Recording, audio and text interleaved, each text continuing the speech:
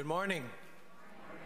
Welcome to worship this morning. We welcome all of you who are maybe visiting with us as well, and including those, of course, who are listening in on the radio or perhaps through YouTube or our website or on public access TV. We all come together in the name of our Lord Jesus Christ to worship our God. Just a few brief announcements that I have. Today, immediately following the service, we're going to be having a potluck luncheon in there, and everybody's welcome.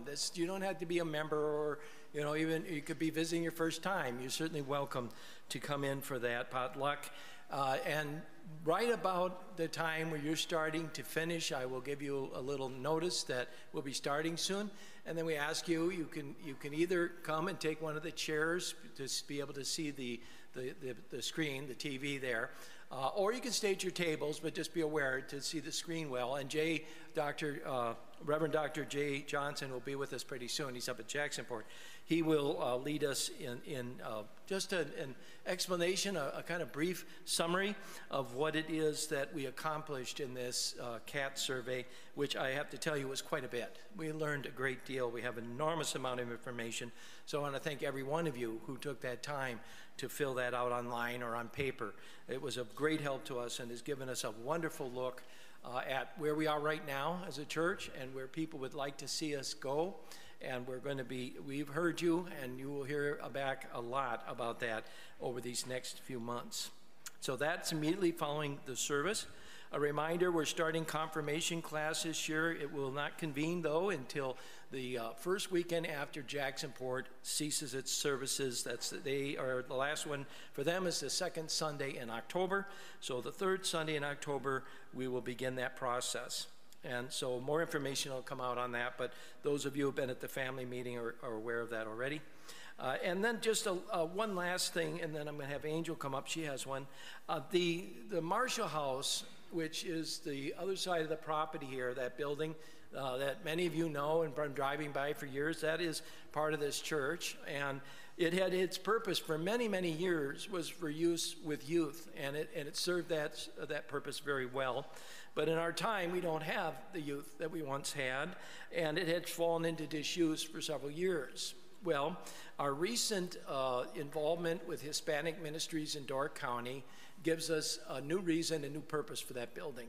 So the Hispanic Ministries, which began its start as a New Faith Start of the United Methodist Church Wisconsin Annual Conference here in Door County, and our church is hosting that New Faith Start, and we're hosting it by providing facilities. And so it was determined that the facility that would make the best sense is the Marshall House. So what we did is, I should say, others went out there and cleaned it up, and I'm so grateful for that. And we got most of the stuff out of there, but we saw right away that the carpet has to be replaced. It is in really bad shape. It was determined to our trustees and our leadership board that what made the most sense was to put down commercial grade vinyl planking. You've seen that. It's in many buildings now. It's easier to care for. It stays cleaner, and it gives you a lot more opportunity to do different things, move things around and so forth. And so we're going to be doing that. But in the process of doing that, our head trustee and the trustees felt that a repainting made sense. The color that's out there is kind of dark. It's beautiful. It was in its time, and it served its purpose, but it was thought for a New Faith Start, we should also have a new painting. And so our head trustee has purchased all the paint. Now, what he's asking for, if there were people willing to help paint, we need to get it done probably within another couple weeks if we could. That would be best. We've had one volunteer who said they'll come forward and do some painting, but we need more. So if you're willing to paint, the paint's out there, the materials are there, you don't have to worry about the rug, the carpet. So if you spill a little paint, don't worry. And if you're willing to do that, please contact the office or Jerry Kobishop, our head trustee, or let me know, and I'll put you in contact with Jerry, and we'll schedule that. So maybe you say, I could do one of the bathrooms, there's two, or maybe I could paint the hallway walls, there's one hallway, or maybe I could do one wall in the main room, or maybe more. Please let us know, and we'll provide you the materials. The paint's already here, and so just let me know or let Jerry know as soon as that can happen, and we'll help you get anything else you need. And it can be left open. You can come at your schedule and not necessarily have to follow any kind of time when somebody's in the office. All right, well, Angel has an announcement for us, so I invite her to do so.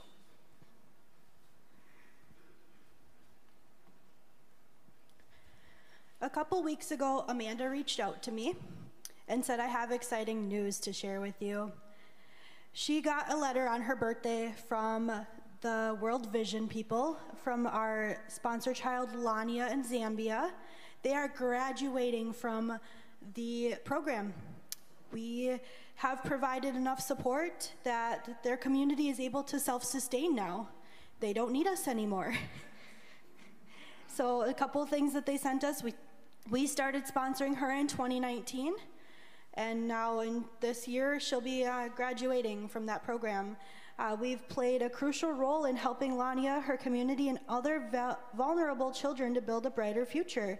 Together, we've equipped local leaders and families to make a lasting change in areas like child protection, access to clean water, healthcare, and more. Now their community can continue to grow and flourish on their own and carry on the good work we began together. So we will be saying our goodbyes to Lania, but it's happy to hear that their community has been able to become self-sustaining and not need the help anymore that they had gotten. So some exciting news.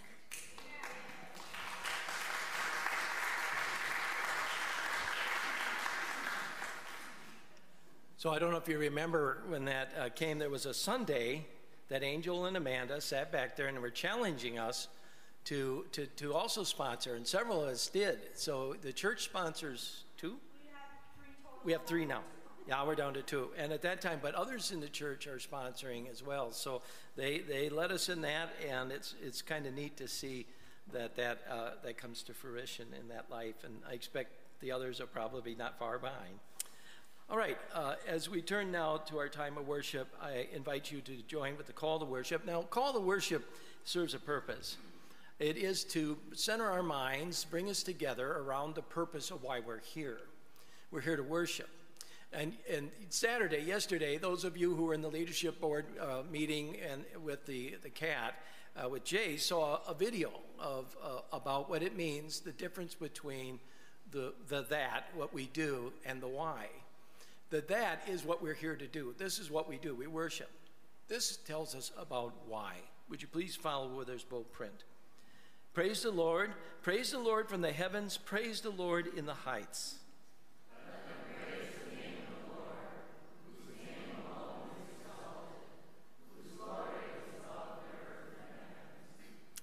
And now if you'll join with me in our hymns of praise, there are two. The one's in the black book, but the words will be up here as well. The other in the red hymnal. And the words too will be up front. Praise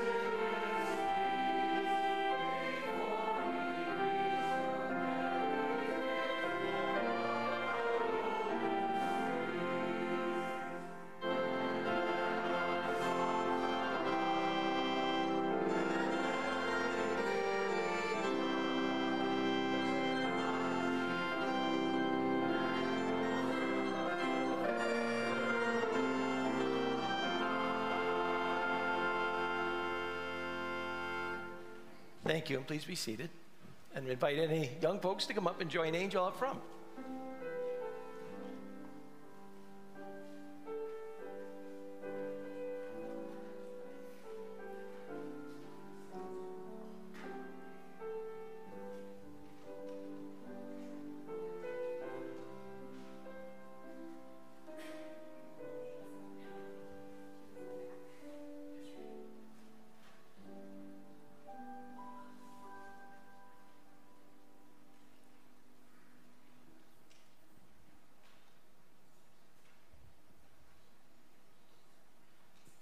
Good morning, Ava. How are you today? Good? It's really warm out today, isn't it? Yeah.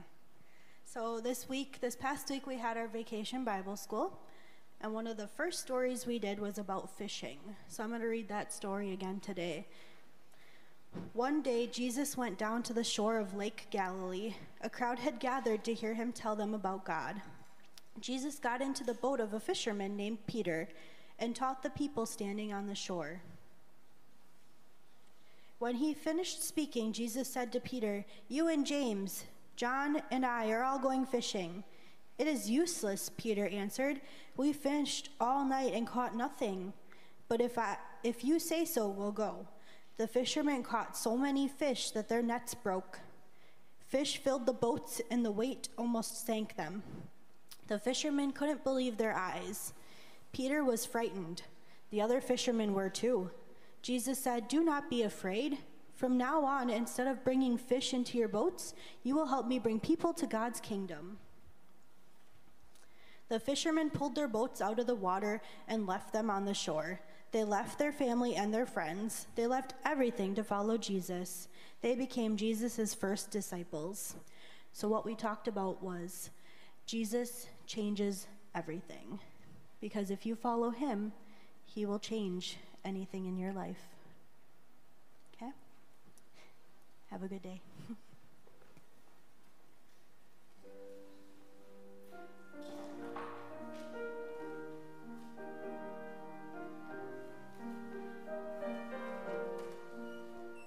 Just join me in singing "I'm Gonna Live So God Can Use Me." Words will also be up front.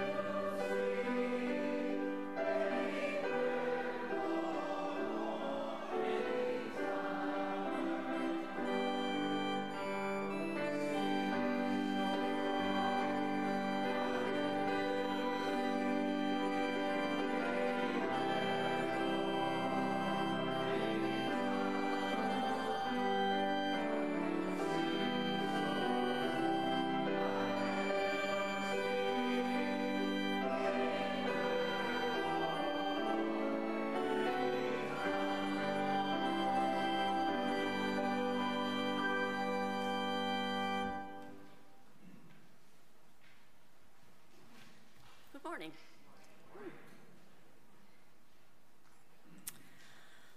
This morning's scripture is Jude 17 through 23.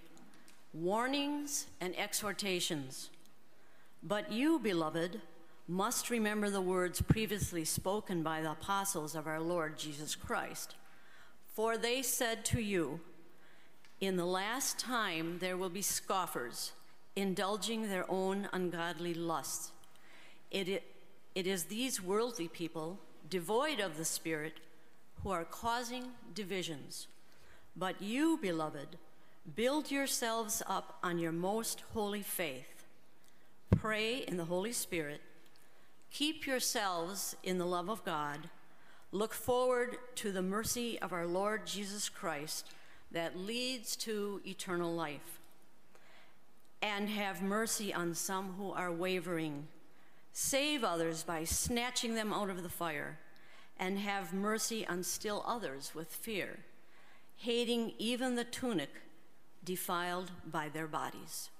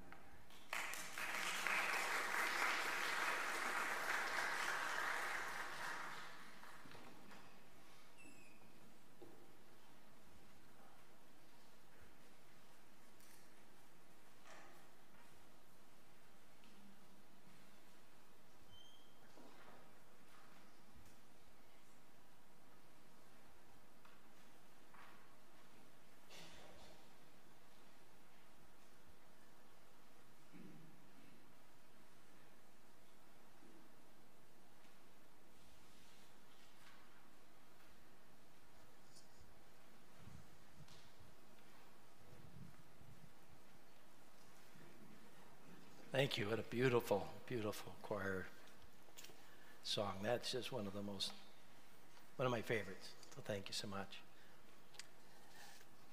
Well, back at the beginning of this month, I started a series in a book of the Bible seldom turned to, especially for the purpose of writing sermons, the book of Jude.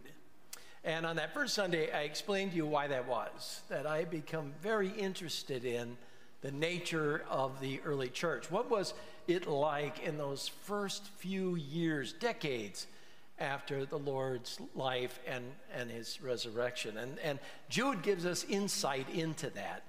Now, in the first Sunday, I told you who is Jude. Well, Jude is a form of the name Judas or Judah, and that he indicates who he is in his introduction. He says, Jude, a servant of Jesus Christ, brother of James. And I explained to you that James, who was at that time the leader of the church in Jerusalem, literally the first overseer, if you will, of the Christian church, because that is the original Christian church was in Jerusalem. And there was a council that had come into being, and Jude was the head of that council. And so important was that council that when a controversy came into the Christian church a little later on as it was growing, and a few years later, that it could even call back Peter and Paul and others that are very notable. That was how important the church in Jerusalem was. And Jude identifies himself as the brother of James. And as the scriptures tell us, James was the brother of Jesus Christ. So what we found as we looked through the scriptures in Matthew, Jesus had several brothers and sisters. And we know this because of the fact that it is told in the gospel story. They're mentioned on several times. And James was so well known that all Jude had to do is refer to him to identify himself for who he was. And so that's who Jude is. It was written somewhere around the early 60 AD period of time. This would have been the time about when Mark and maybe Matthew were putting together their gospels, some 30-odd years after the time of Jesus' life.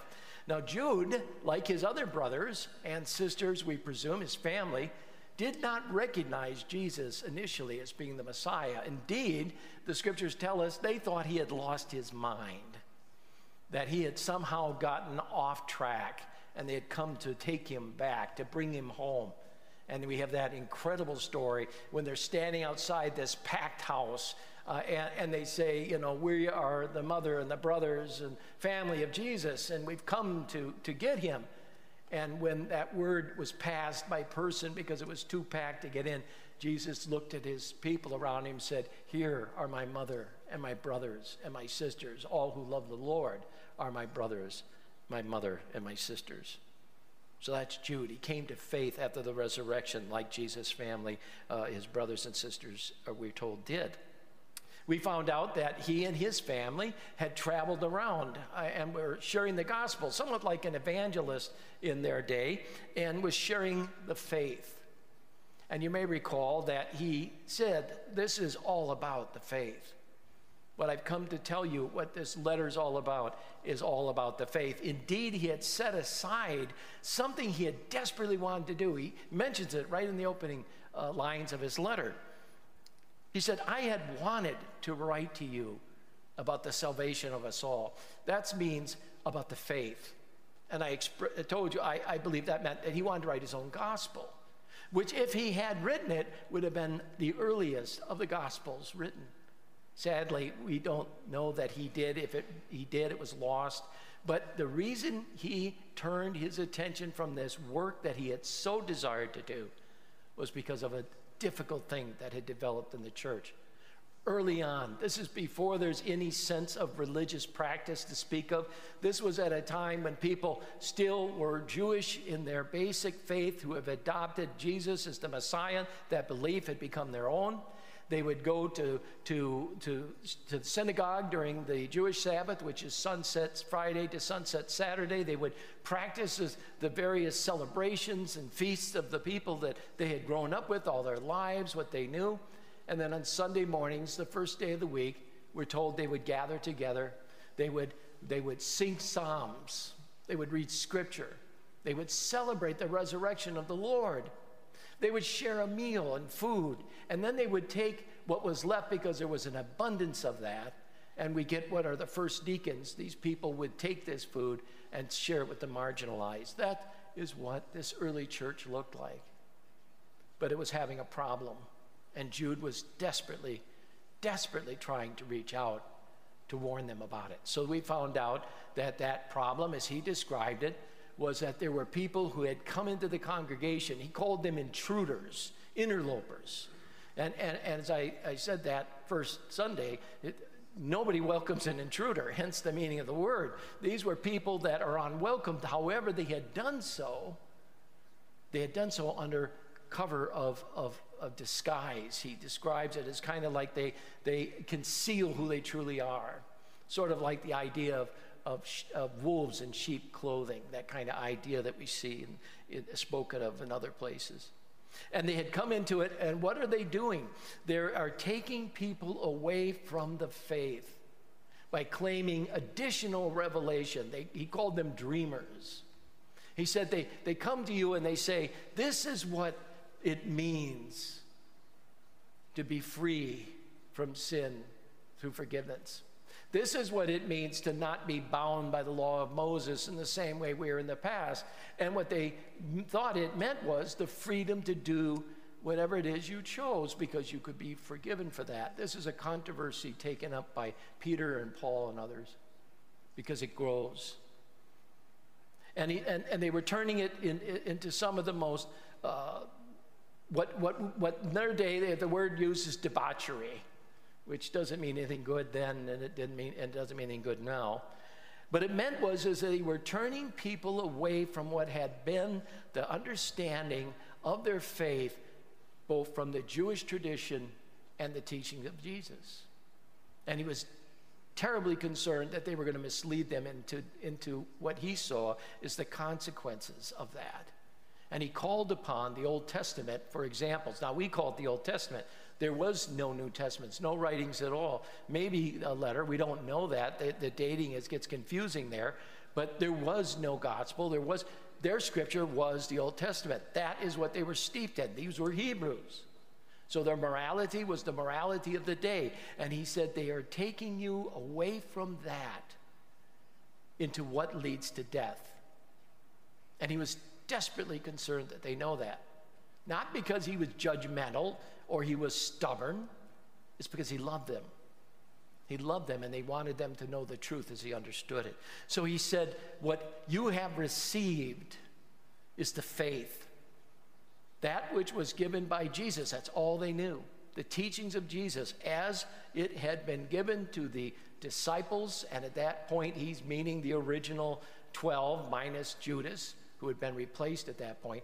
What they are teaching, what they are showing you, that is the faith. And that's what you must hold on to. And ever since that date, since that timing, I should say, ever since that time, humanity has been adding on to that faith. Developing things, rituals, teachings, doctrine as we call them, it just means official teachings. We've been building up so much that it is difficult sometimes for us to go back and discover that pearl of great price, that treasure that's worth giving up all that you own to possess, the faith, which is Jesus Christ's own words. The teachings of Jesus is what Jude was trying to protect.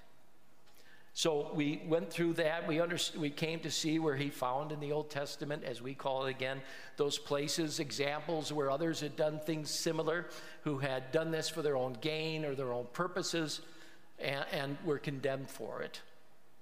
And so we saw where Jude found that to express how he felt about these people.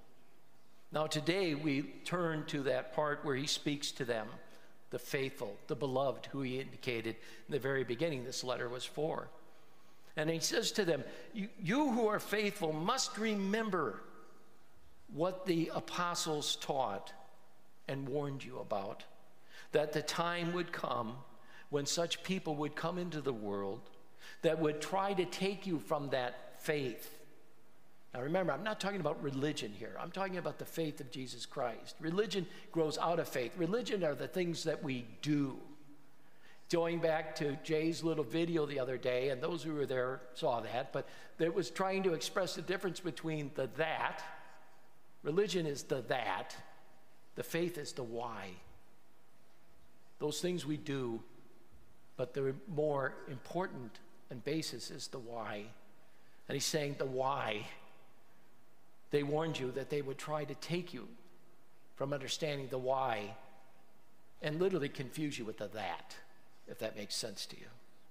And so he goes on to say, do not let that happen to you. Stay faithful to the faith. Stay faithful to the faith. Hold on to that pearl of great price, that treasure.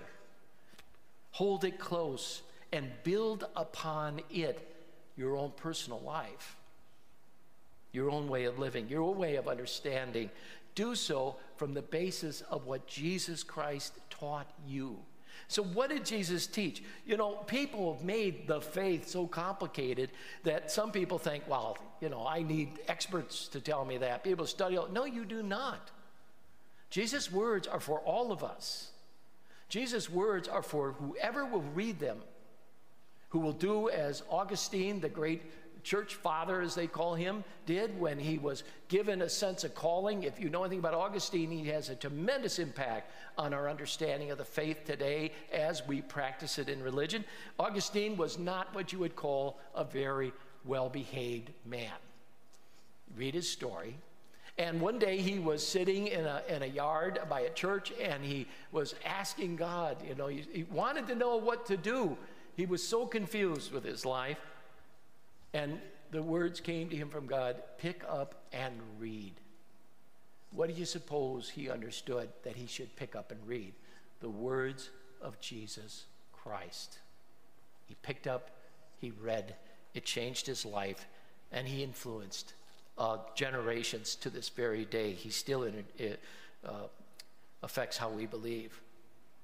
So the word is not that complicated. And Jesus, you know, they constantly tried to get him, you know, well, you know, let's talk law. You know, what does God command, right? You know, because most often I have found when people want to know what God's law is, it's because they want to apply it to somebody else, right? Seldom do we pick up the law and say, well, how does this reflect my life? No, we generally want to use it for the purposes of judging others. I'm sorry. That's the history. We are people. We have human nature. That's what we do. And many religious faiths do exactly the same thing. They're concerned about what is right in accordance to their understanding of Scripture. They're concerned about what is right practice. In other words, they're so concerned about the what that they lose sight of the why. He says you must not lose sight of the why. So he goes on to talk about that. He says, stay close to that faith of Jesus Christ, which teaches you that you're to love God with all that you are, and that you love your neighbor as you love yourself. Let's replace that word with care, because care, in my sense of understanding this meaning of love, which is an expression outward, means that all of us are responsible to care for each other as we would be cared for ourselves. No one is exempt from that. Everyone is called to care. We don't get to put that on somebody else. We don't get to say, well, that's your responsibility. It's up to us to do it as best as we are able to care and love others as we would be cared for and loved ourselves. That is Jesus' message. And it isn't me summarizing it. That's how he summarized it. He said, believe in the Father, believe also in me. And they went on to tell us, God has a plan for you that goes beyond this life into eternity. And he knows you, knows me, to our most basic being, and loves us. Loves us in the same way we are called to love. That is the kernel of faith. That is that golden jewel, or that diamond, or that pearl of great price, or that treasure buried in the field, that one, once understanding how important it is, would give up all the rest to possess. That is what Jude is speaking to us about. And then he goes on to say something here that a lot of people miss because they think Jude is so judgmental that they never get that far, because who's he to tell us how to live, kind of thing, which, you know, is pretty common today. But you know what he goes on to call for? Mercy. Did you hear those words? Be merciful. Be merciful to those who do not understand that faith. Be merciful to those who seemingly are struggling with that faith. This is a call not to be judgmental, but to be willing to bear with others as they walk faith in this life of faith as we do. No matter how holy you might think you are, you're not holy enough. No matter how good you think you are, you're not good enough. None of us are. No one ever has been. Otherwise, Jesus wouldn't have been necessary, would he? If we could have done it on our own, then we would not have needed Christ. But God saw our need, the scriptures tell us, and saw to that need in the person of Jesus Christ. And it was Jesus who said, as I speak to you, the words I speak to you are the words the Father have given me to say. So what is the Father saying to us through the Son and through the Holy Spirit? Love one another. Care for one another. Treat each other as you would want to be treated, and to love God with all that you are. And Jude is calling us to unity around that faith. And he points this out. Those who divide, those who seek to divide us, do so not from purposes of what is good and intentional, in a sense of intentionally trying to live in accordance with the faith. They do so from their own selfish purposes. Indeed, he calls us to look to the dividers in our lives, those who are trying to divide us from the faith, and by extension from each other who seek to live within the faith. There is the place you should look for trouble. There are the ones that are causing the issues in your life that pull you apart. Do not let that happen. And how do you not do that? He tells us in this, Instructions for the Faithful is the title here. Hold fast to the faith. Be merciful to others. Be willing to allow others to be in a different place than you are. We are in no position to judge anybody. We are in no position to look at another person and because they look different, worship different, have different traditions, different cultures, and to say to that one, you have no place with me. We're in no place to make those judgments. And Jude is calling us to look instead for the heart, the faith. And he's saying, share that faith. That's what he means by snatching people from the fire, from the destruction, because he was, remember, looking at the consequences he saw in the Old Testament and the examples he had. Show mercy. Snatch all that you can from that way of destruction and live in peace with one another and in unity around the faith. That's what Jude teaches us. That's what this little letter is all about. And it's been ignored and looked over by so many because it sounds like Jude is saying that you just can't do the sin you want to do and get away scot-free. He's calling people to account to the faith that saves us. It isn't all the stuff that churches have invented in 2,000 years that save you. It isn't the things that we do, it's why we do them. If what we do is just to be doing it, it is empty and has no benefit whatsoever. It is why we do it that saves us. And Jesus said, that is your faith. That is your faith in the faith that I have given you. That's what saves us. So I love the traditions of the church. I love the ritual. Jesus has commanded us for 3 sacraments: baptism, the sacrament of communion, and foot washing, something we don't do much, but he commanded that too, by the way. Did it on the last night. He was with his disciples. Some traditions practice that as a ritual, as a sacrament. Those are the sacraments Jesus taught us. Those are the things he said we must do. And why do we do it again? What is the that? That's the that, but what is the why? Because you love God and because you love each other, even as you love yourself. That's the faith. It's not so hard. It's not so complicated. And Jesus offers it to us as a gift without price to us, but an unimaginable price to himself. In Jesus Christ's name, amen. Next week, by the way, we're going to turn to a part of Jude that you didn't know, I bet you. You may not have ever read it. You never maybe heard a sermon before I started doing this crazy thing before.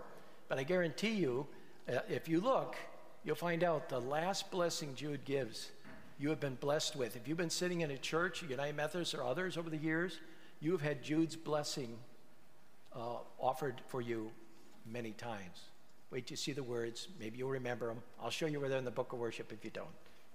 Thank you.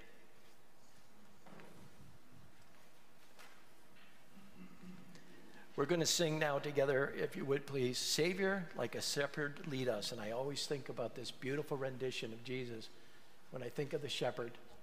The lambs lifting their heads, stretching to reach his touch. May we sing this together.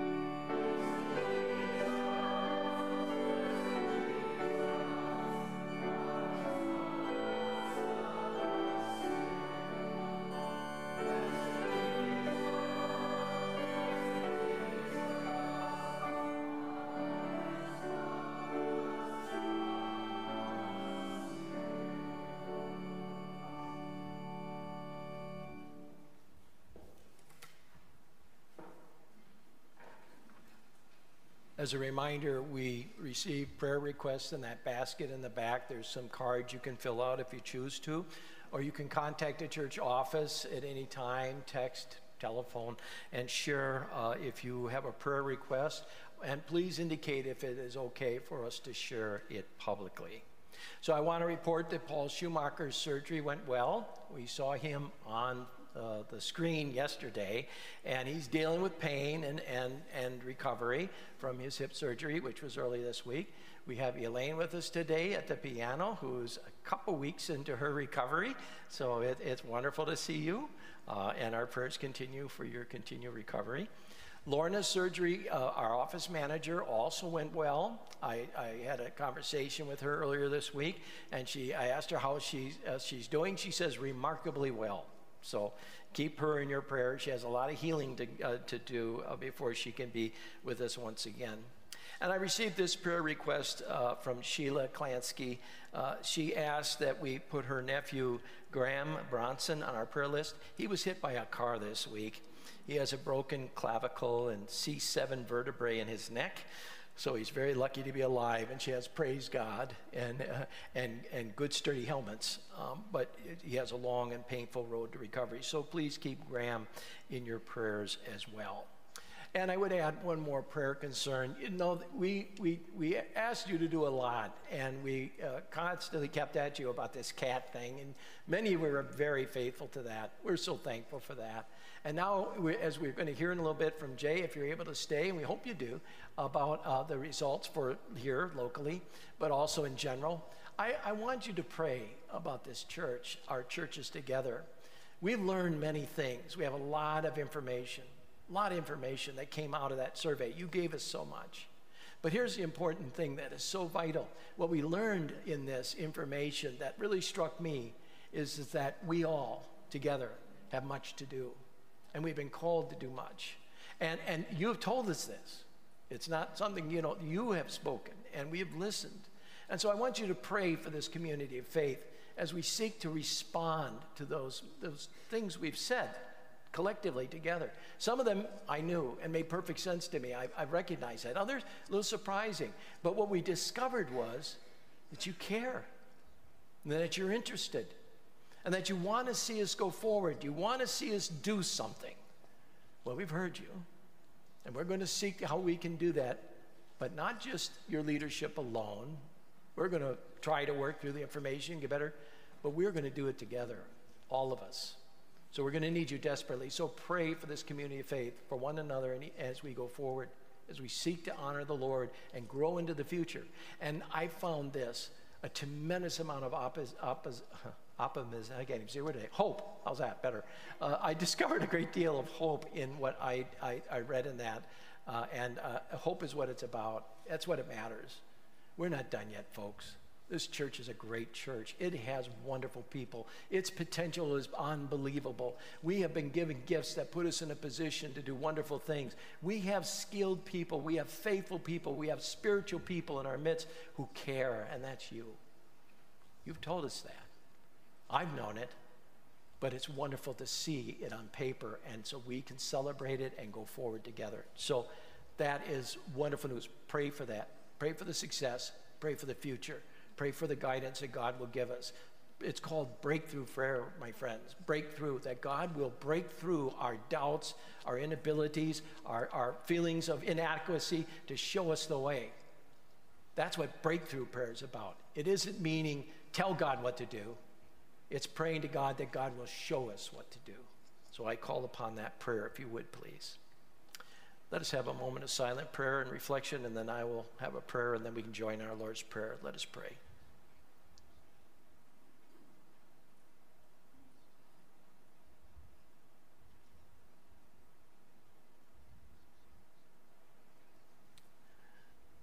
Merciful God,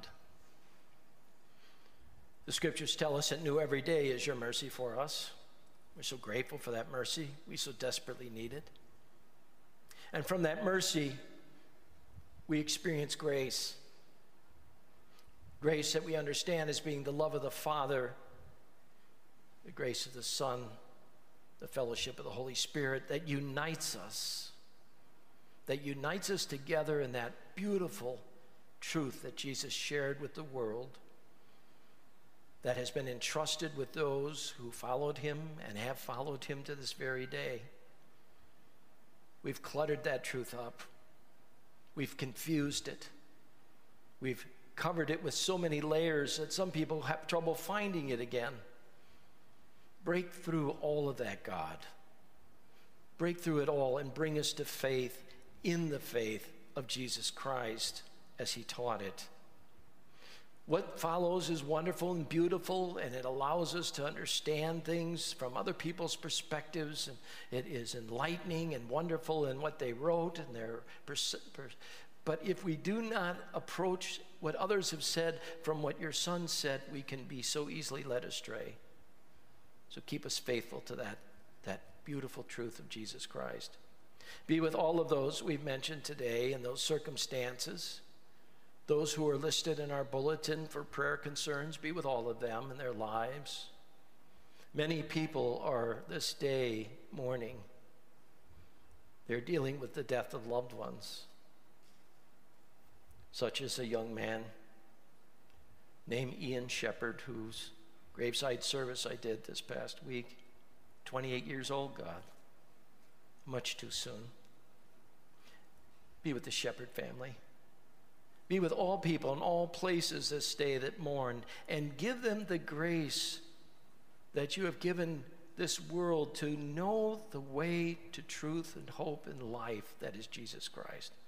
So be with all of those we think of at this time, those who are grieving, those who are facing surgery or recently experienced surgery and their recovery, and any others that come to our minds and our hearts at this time. Be with them, God. We know that you love us. We know that you love them. Help us to make that connection of love that will keep us together in the true faith, in the faith of Jesus Christ, just as his brother Jude called us to. Help us to stay ever faithful. We pray this in the name of our God and our Lord, who has taught us to pray, Our Father.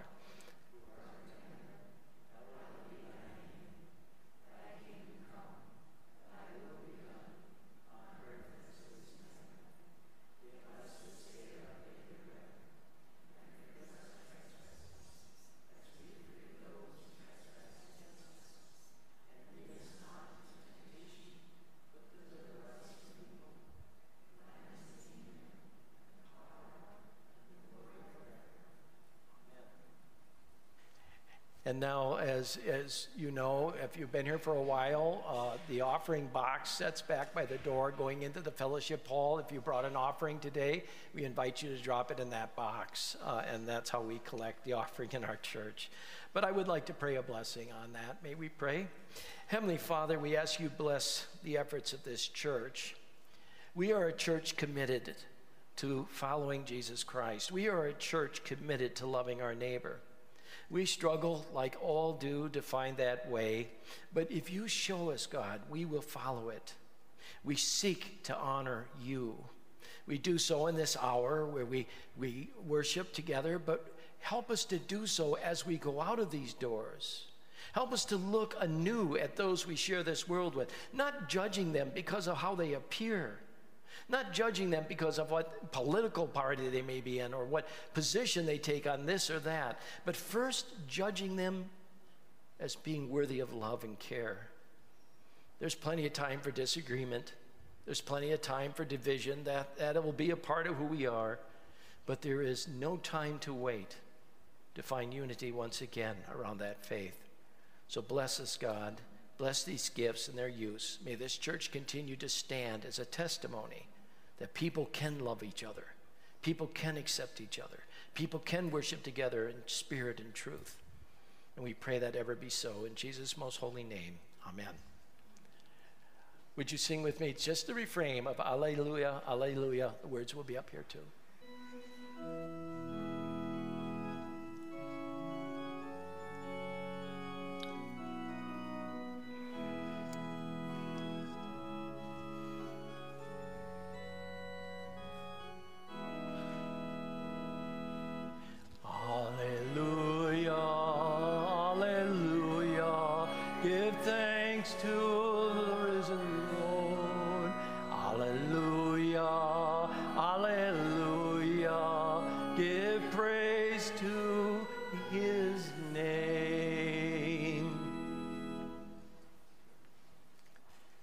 And now, my dear friends, may God bless you. God, who is Father, Son, and Holy Spirit, be with you and work in your life. Jesus said of God that he has begun a good work in you and in me, that he will see done to its completion. That work that comes from our salvation is to grow in love and peace and unity. That is Jesus' gift to you and to me. May we receive it in joy. Amen. Closing hymn. It's all up here.